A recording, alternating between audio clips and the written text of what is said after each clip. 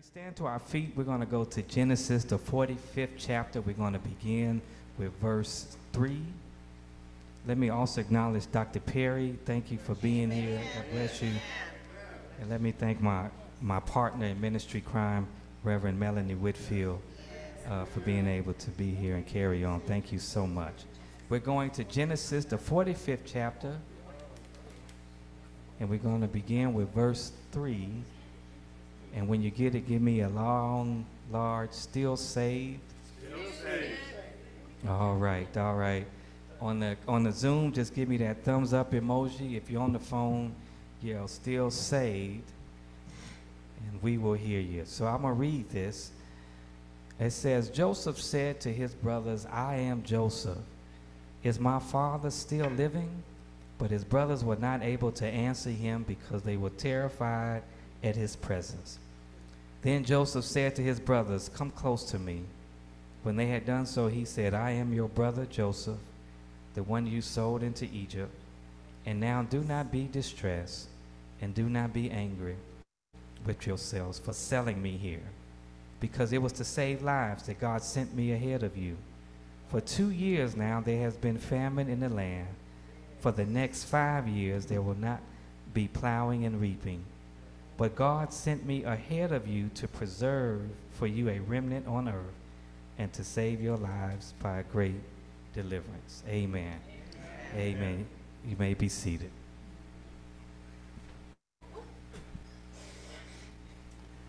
All right.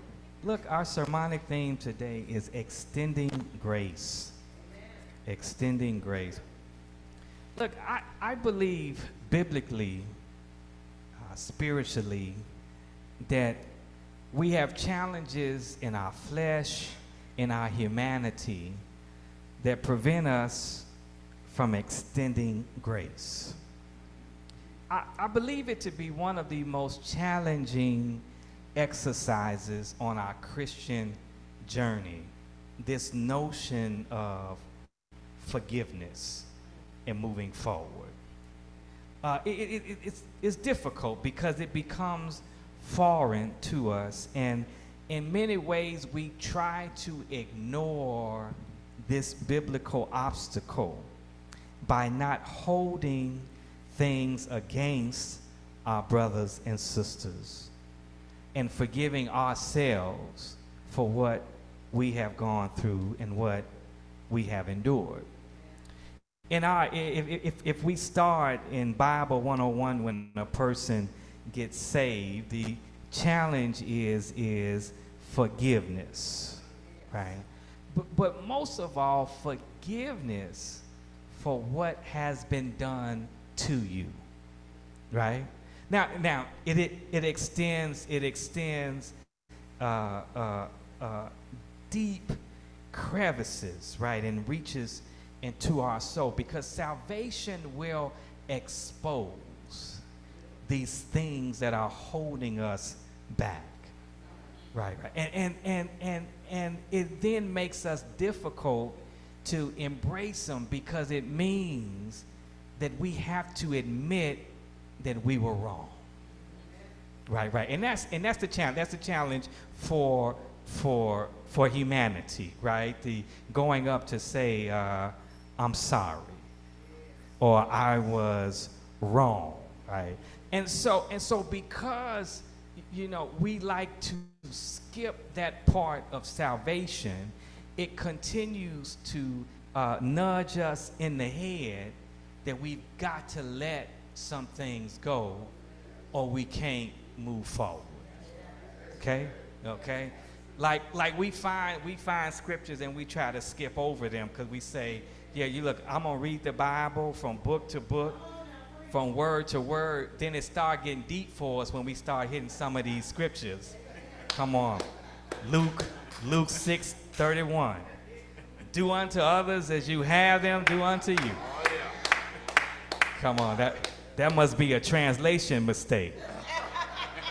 Right? And we say, how dare the Bible tells me to treat you like I would want to be treated. Or we'll get to Matthew 18:21. Lord, how often shall my brother sin against me? and I forgive him. As many as 7 times, 70 times 7. Jesus said, I do not say to you 7 times, but 70 times 7. That must be a translation mistake. That I got the wrong Bible, and this is not what I thought. Or then, church, we get excited about scriptures until we read them all. You go to Matthew 5:38. You have heard that it was said, eye for an eye and a tooth for a tooth. We like to stop it right there, baby. That's my Bible right there. That's my Bible. Then you said, but I tell you, do not resist an evil person. If anyone slaps you on the right cheek, turn to them the other cheek also. Yeah, it's starting to go down now. Verse 40, and if anyone wants to sue you and take your shirt, hand over your coat as well. I got to give up my coat too? So I'm getting smacked and I got no clothes. Is this my salvation? Right. But see, we want it to say these things that benefit our anger or our dysfunction, right? And so the Bible presents us these bold declarations of how we have a responsibility to let go of our hurt, our pain, and our discontent, and then see a pathway forward to complete the mission for which we are called. Right. Now, no greater story exemplifies the concerns for holding on to the past and the challenges and the opportunity for grace and accomplishing the mission for which we are called than this story here of Joseph. Okay. If you're not familiar, I'm gonna run through it. I'm gonna give you a thumbnail sketch, but I think you'll get it. He was the youngest of his brothers, but he was his father's favorite. He was a dreamer, and his dream centered around his elevation and leadership. And the dream was that he would rise up and that his brothers would bow down before him. He was naive enough to believe that he could be this leader, but did not mean that he would not abuse them. It only meant that he would be placed in a position over them. Right. And so his brothers feared for themselves and their own insecurities. And so in trying to kill him, they ended up selling him into slavery, and he suffered so much, but he eventually became the victor because he was elevated up into Pharaoh's cabinet and attained one of the most important positions in Egypt. Right. But the thing here is, it's more than him overcoming their hate and disdain for him. It was how he handled it when he encountered them and his extension of grace. Okay, we're gonna go to verse 4 here, real quick here. Then Joseph said to his brothers, "Come close to me." When they had done so, he said, "I am your brother Joseph, the one you sold into Egypt. And now do not be distressed and do not be angry with yourselves for selling me here, because it was to save lives that God sent me ahead of you." All right, now, Joseph, it sounds good biblically, theoretically, philosophically. But if we ourselves are in Joseph's position, be honest with yourself. Would you respond in the same way? Come on now. Now think back. Go through your list, right? The persons who broke your hearts, who have stepped on your back and talked about you, and said you would not amount to anything. The people who have left you for dead instead of giving you life. You are now confronted with them, and they need you because this family had no money. They didn't have no food. That's why they had to leave their land, because they came to get food. But the one in charge of the food is the one who you sold in slavery and left for dead. Come on, somebody. Come on, somebody. I need to go back to our scriptures. Do unto others as you would have them do unto you. Lord, how often shall my brother sin against me, and I forgive him as many as 7 times? I do not say to you 7 times, but 70 times. Oh, you want to stop at verse 38 in 5:38 Matthew? You have heard. It was said, an eye for an eye, a tooth for a tooth. You could stop it right there. But Scripture will not let you do that. And the Lord will not let you stay in this place. You will continue to be challenged. And the question is whether you can extend grace or seep and drown in dysfunction and discontent, which means that you will have a life of blaming everybody but yourself. Come on, somebody. I'll be done here soon. Verse 4 now, it gives you the steps that you have to take to get to grace. There must be an acknowledgement of past sins. Come on, I'm your brother. I'm the one you sold into Egypt. That recognition is meant for a humbling of Joseph, but for also his brothers.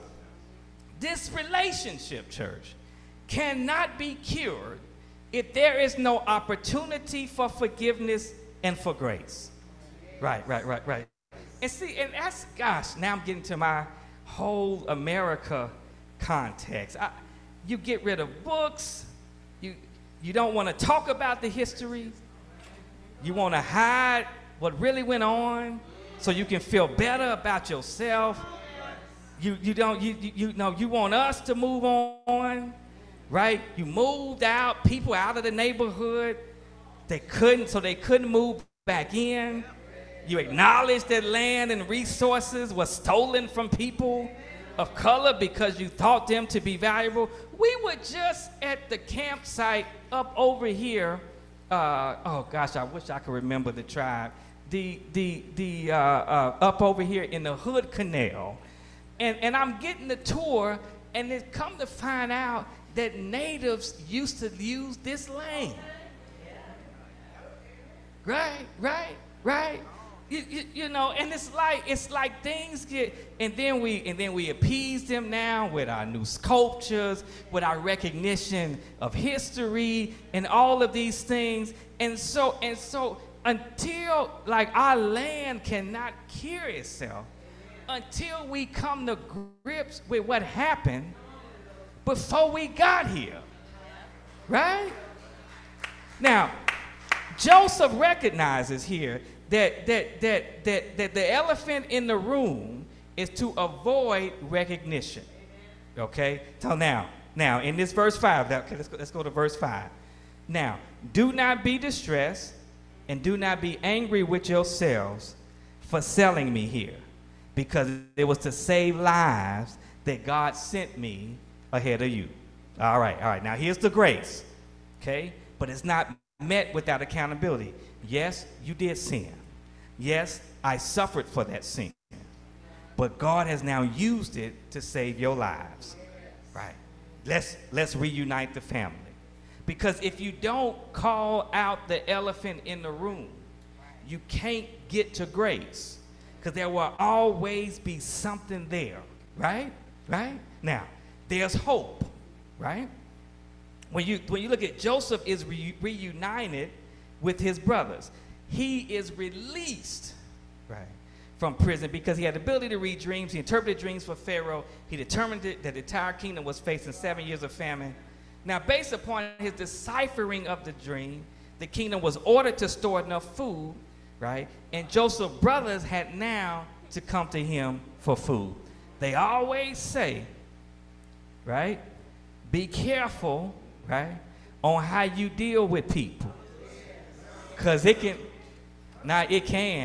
will come back. Come on, talk to me, somebody.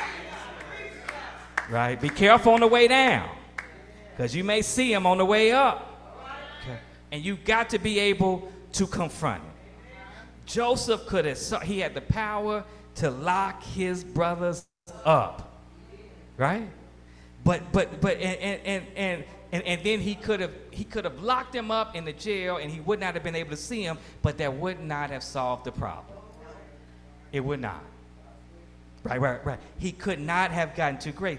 Grace releases us.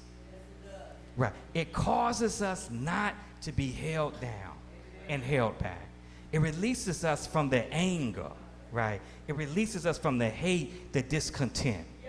We stop seeking comfort in other human beings and only seek comfort in the Lord who saved us. Right. And until you or we as a people, as a church, until we are ready to extend grace, or if you have not in your life, there will be something always tapping you on the back. And you won't be able to get to where you need to get to. And God has a personal interest in this, because God needs us to serve and reach out. But if we're still caught up on other stuff, we mad at folks that's done gone on to glory. They partying in heaven, and we down here upset.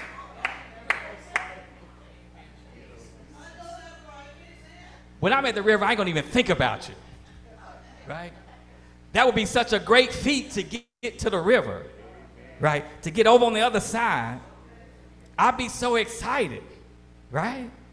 They not thinking about us. We're thinking about them. Because we're so hung up on it. And so Joseph's example here is to extend grace, right? Look, it's Sunday school day here. I'm gonna close with this here, okay? And so as we celebrate Sunday school this afternoon, right? Look, several of y'all know I'm a Sunday school teacher, but I have to tell you how I became a Sunday school teacher. I went down to one class just to sit in. That class had Katie Burke, Mother Wiggins. Katie Burke, rest in peace. Mother Wiggins, rest in peace. Mother Henry, praise God, still on this side of glory, okay? By the time I sat down, Katie Burks had declared that I was their new teacher. And if you remember Katie Burke, she's very difficult to say no to. So if Katie Burke said I was the new teacher, then I was the new teacher. Okay? All right. Now, I remember teaching a class. I had all three. I always had the smallest class down there. I had all three. I had Sister Katie Burks. I had Mother Hallie Wiggins. I miss these sisters so much, by the way. I miss them so much. It's like your soul continues to cry, right? But the Lord knew best, and the Lord took them on, right? And then Mother Henry. And so I was asking them this question, and I wanted them to respond. I said, look, you have grown up, right, in challenging racial times, okay? Challenging gender times. It wasn't just, it was race, right? But you were black women, okay? So there were advantages that you missed out on, right? There were things that you dealt with, right, that no one else could have had to deal with simply because of your race and your gender. And I asked him, right, do you harbor any hate, discontent, right? Do you harbor any regret or disdain? All three of them, Mother Henry is a witness to it, said at the same time, no. I said, what? None, no. Each of them said, that if I would harbor those kind of feelings, I wouldn't know Jesus like I know him now. Look, if any of y'all been in Sunday school with me, I'm going to challenge you, right? I'm going to keep going at you. But these sisters held on. I mean, till they say, I don't. Mother Wiggins been to Israel and back, right? She had been baptized in the Jordan and back. They held nothing, right?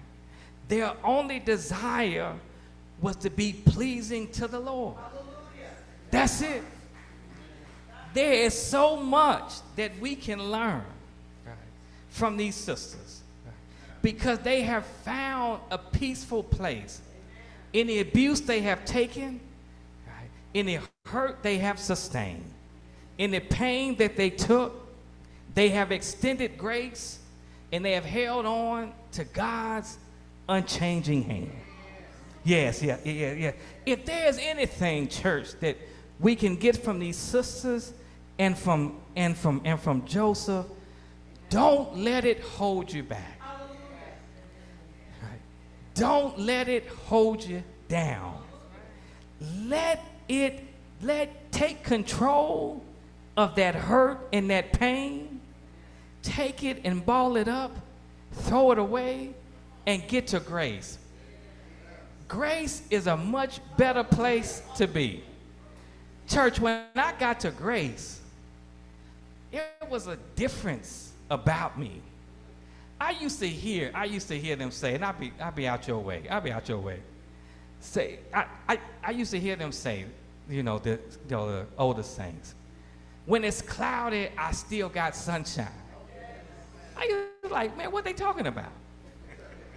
But when you get grace, it don't matter how much rain. Oh, help me, Holy Ghost. It don't matter how much money is in the account. It don't matter what's going on around. It don't matter who died. It don't matter who's sick.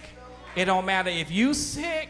When you got grace, you can raise your hands and say, thank you. Thank you. What you meant for bad, God then turned it around and used it for good. You can say with something, you can say with power that I'm not what I'm used to be, but I'm so much better than what I was. Take a look at me now. When you got grace, you can, in the midst of all the dysfunction, in the midst of a pandemic, you can raise your hand and say, God's will be done. In the midst of grace, when there's no music, you can still sing. When there's no church, you can still praise. In the midst of grace, when you got nothing, you can walk down the street and you'll stop. I remember it was one time, church, I keep saying I'll be out your way, but that's that Baptist preacher thing. We'll keep telling you. I'm almost done. I remember I was at work and I met Grace and I had a cubicle. And I said, Lord, my hands just raised up and I just started saying, thank you. I said, I thank you for a cubicle. I thank you I got to the cubicle. But if I didn't have a cubicle, if I didn't have a building, yes, I still would praise your holy name. When you got grace, you get up out your bed at night, lay out on the floor and say, thank you, Lord. Thank you, Jesus. I love you. I honor you. I adore you. Let us move and stay in grace. Don't let this world take away grace. You earned it. Keep it. Christ died for it. And thank God we always have a place for it. Come on, let's praise God for his holy word.